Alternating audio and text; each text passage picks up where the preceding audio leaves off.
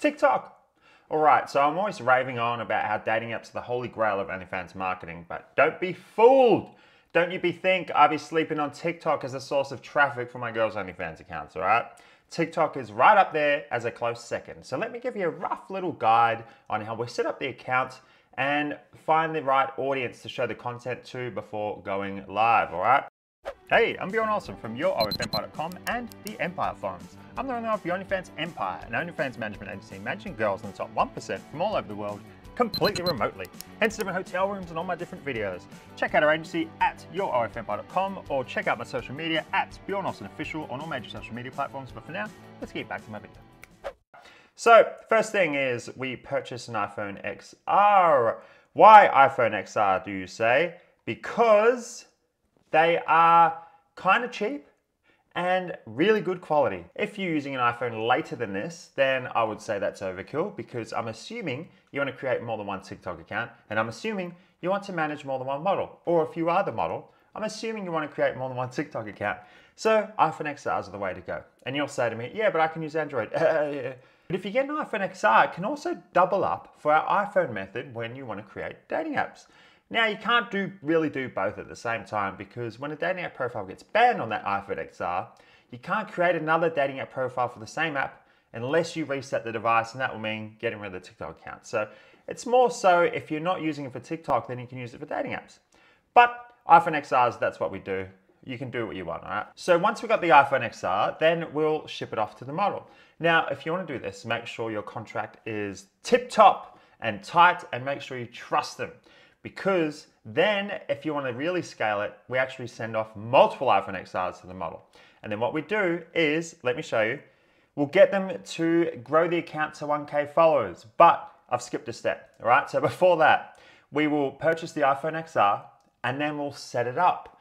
Now, depending on the audience that you want to see the content, you'll purchase a SIM for that country. So for example, if you are living in Australia, where I am, and you want to show the TikTok content to the USA, all you need, wait for it, all you need is a SIM card for the US. Now I know with dating apps, you need a spoof location, you need a proxy this, you need anti-detect browsing, you need to do all this and the photos and oh my God. TikTok, for some reason, is very different. And all you need is a SIM card with a number for the country where you want to show the content to. So as I said, say if you live in Australia and you want to show the TikTok content to the US, all you need is a US SIM card. You don't even need data on it. So you can get a US SIM card from one of these places. You get J1 SIM, Tik cards, or you can get one off Amazon. Then you'll order it, and once you've got it, you'll activate the SIM, put it in the phone, and you don't even need to use the data. You can use a Wi-Fi. You can use Wi-Fi wherever you want. If you're at home, you can get the model to use their Wi-Fi, whatever. All TikTok cares about is where the number is from, what country the number is from. So you'll open up TikTok, TikTok go, what kind of number is that? Oh, that's a USA number. It doesn't give a shit if the phone is in Australia. It'll say that's a USA number. They must be in the USA. And they'll start showing the content to the USA.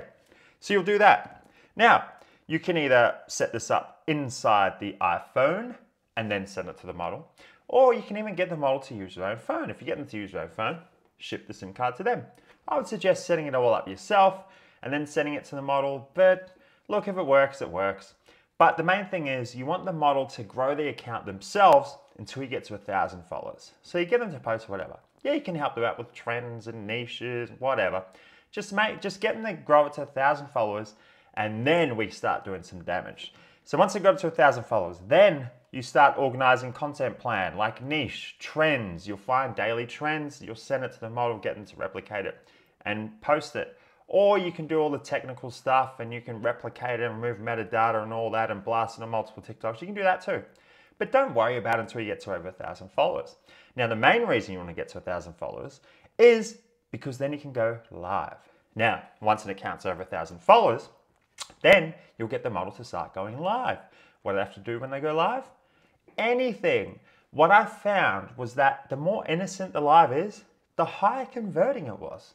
So we normally get the models to just paint their nails, draw. We had one building Legos. And what happened? The subs get very curious. They start paying attention to the live, watching it, talking with the model. And then they'll go to the bio, oh, Insta, or oh, whatever, oh, website, oh, cloaked website. That's technical stuff. And they'll funnel through.